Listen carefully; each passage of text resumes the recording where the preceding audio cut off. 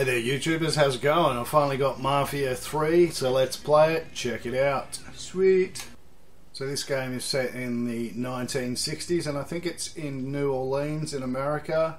I don't think it's an exact replica of New Orleans. I think they've changed it a bit to make it more fun for driving and stuff like that. But it looks really realistic and I've always wanted to go to New Orleans, so I guess I can, kind of, in this game. Here we go. Mafia 3 takes place in a fictionalized version of the American South in 1968. We sought to create an authentic and immersive experience that captures this very turbulent time and place, including depictions of racism. We find the racist beliefs, language and behaviour of some characters in this game abhorrent, but believe it is vital to include these depictions in order to tell Lincoln Clay's story. And another sentence I missed. Presented by New Bordeaux.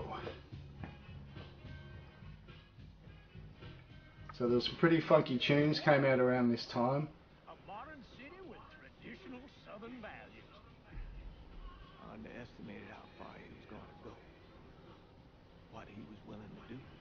Visit the historic French Ward and enjoy local cuisine at one of our 5-star restaurants.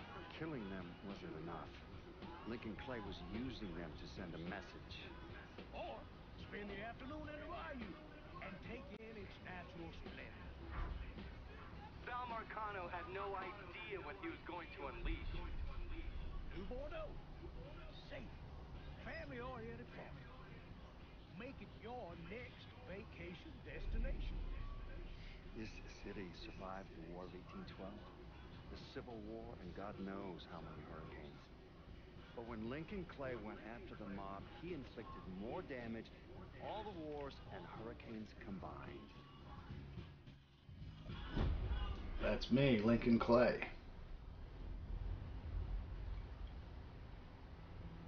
Lincoln's mother abandoned him in 1947, a couple of years after he was born. Mother, I heard she was Dominican. I always figured his father was white. Maybe he's not Italian. Not that it mattered. Back then, if you look black, you black. Same as today, I suppose. He stayed at the orphanage until 1958. Now, when did you meet Lincoln Clay? 1966. I was running black ops out of Laos on behalf of the CIA. He was loaned out to me via joint CIA-DOD task force. He's a quiet boy. Good boy. 2 Purple Hearts, a Bronze Star, and the Distinguished Service Cross. He served his country with honor and distinction. After the city closed the orphanage, he fell in with Sammy Robinson. Sammy ran the black mob over in Delray Hollow. Can't say I approve, but often colored boys didn't have a lot of options back then. Boys like Lincoln, ones who've been abandoned, they're always looking for a home. Always looking for a place to belong. Think he thought he'd find it in the army. Thing is, once that's lost, you never get it back again. When he returned from the war, Lincoln ended back up over at Sammy's. Now Sammy owed the Italian mob a whole lot of money, and he needed Lincoln's help. It's a damn shame what happened. It breaks my heart. Okay, so pretty full-on story. Seems to be a bit of slowdown in this game, which is annoying me.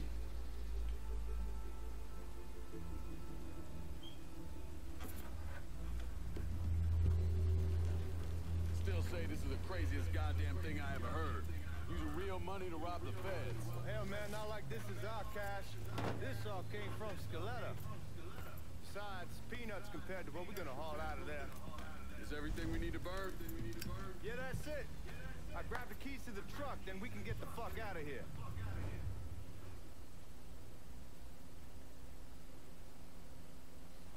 Why take the chance? Pick up the keys. Lincoln, pick up the keys. So is that me? Yeah, I think that is me. Right, where are these keys? Looks like they're through this door. Still not sure about leaving him like this.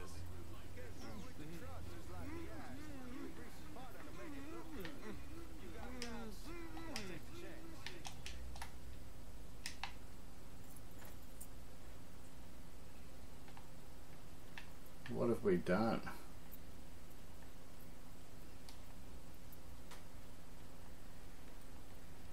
We should get going. You got the keys so you can drive. Come on, let's get the hell out of here.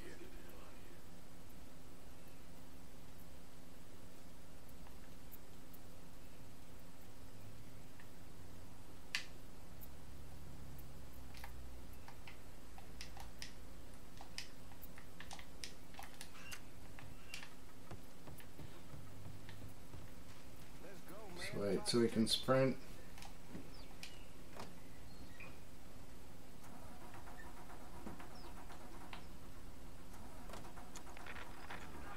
Let's roll.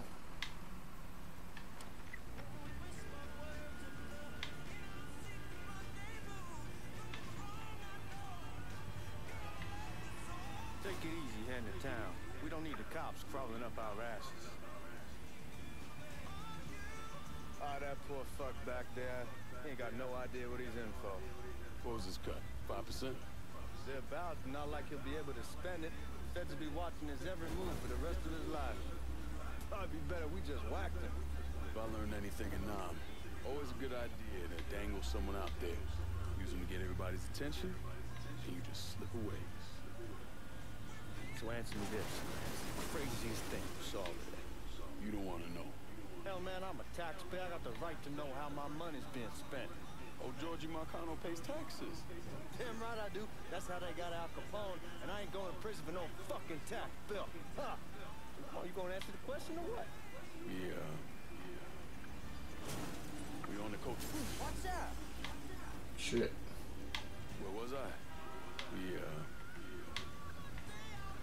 We on the coast of Quang Nai. Evacuating the civvies for Charlie overran everything. Anyway, we getting him onto a medical ship. This woman walks up. She got a baby in one hand and a leash to a pig in the other. She starts up the ramp, and the MP stops her and tells her, you can only bring one thing on board. So she tosses the baby into the water. MP goes ape. Tells someone dive in after the kid, starts screaming at the woman, wants to know what the fuck she's thinking. You know what she says to him? She says, I can always have another baby. Jesus fucking Christ. Hey man, you asked. Yeah, but I thought you were gonna tell me a story about some goop getting his dick blown off or something. I mean, god damn. It's not a fault. But not like you think. Conditions over there, man. Jesus Christ. One day you're raising cattle, tending your rice. Next day everything bombed flat. You put people up against the wall. They will do anything to survive. That better been one delicious fucking pig.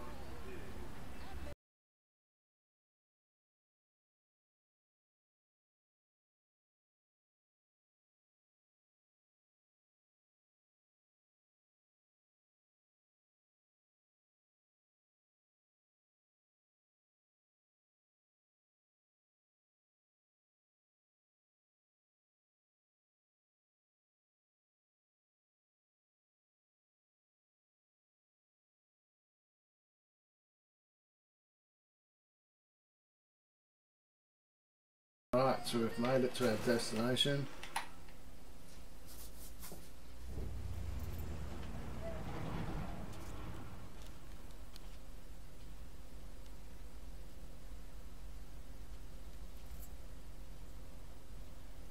Back it up to the loading dock.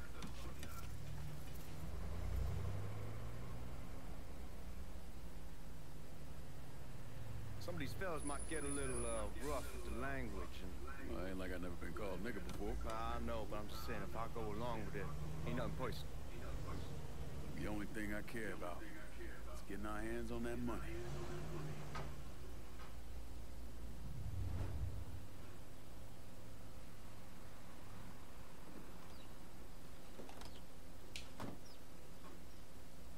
Well, that our first job. All right.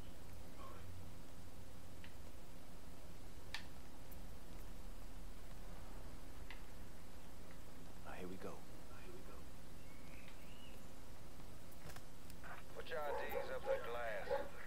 We're part of the Boeing crew. What the fuck's this shitheel doing here?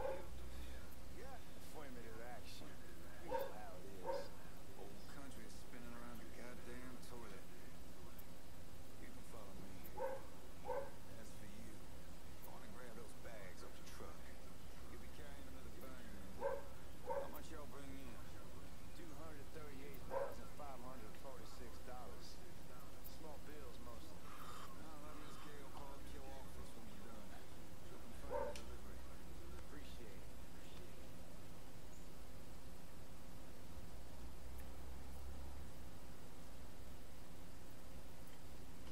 Okay, I don't get it. Maybe these bags are empty. I thought we were taking money. Need to check that scattergun. You packing anything? Still in training. Good. One less goddamn for me to worry about. You can pick it up on the way out. Buying rooms down in the cellar. This way. I ain't seen y'all around these parts before. Y'all's over in Georgia for a while. He just got out of the service. My cousin's been trying to get on here for over a year now. Was in the Navy for 2 tours. Got medals falling out of his ass. Government tells him thanks, but no thanks. That's a crock of shit if I ever heard one. Sad day when a God-fearing white man can't get a job. The old nigga who staggers in is high on the spot.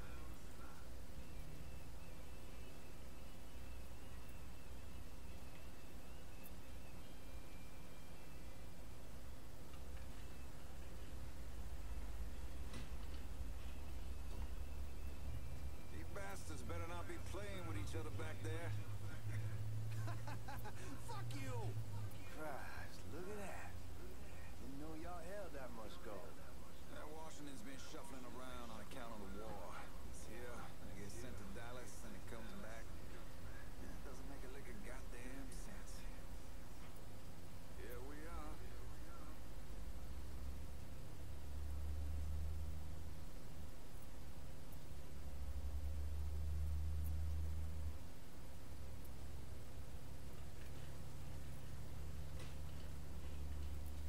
Put those bags on the table there.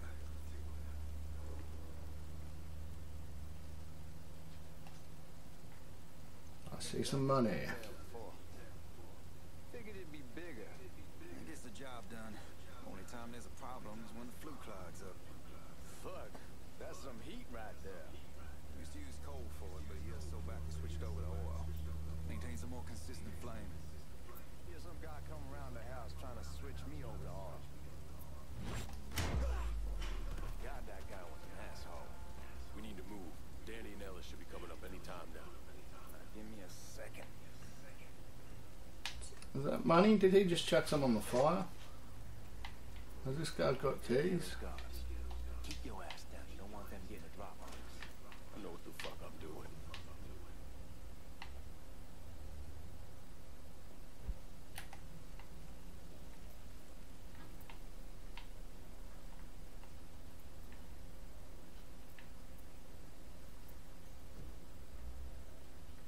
Know that house we've been renting out?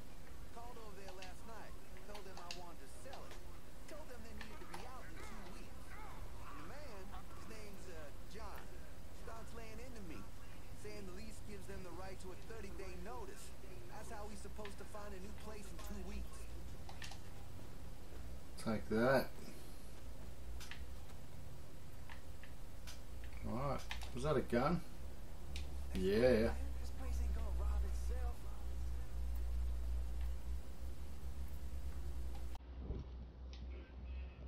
Oh yeah. Time for some money. Leather guns is legit.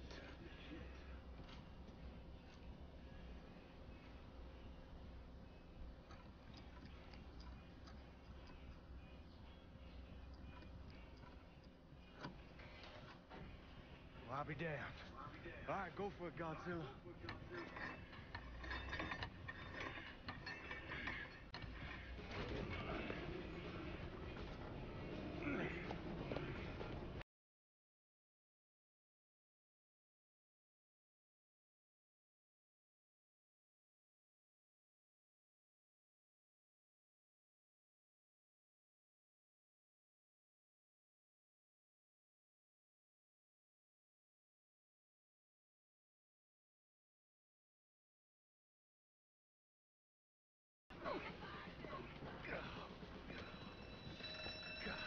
Damn it! You triggered the fucking alarm? Shit, I didn't notice this cage was on a different system. All right, we're gonna hold off the guards until Danny's done drilling. Hey, we're gonna pull this off. Fill your pockets with money.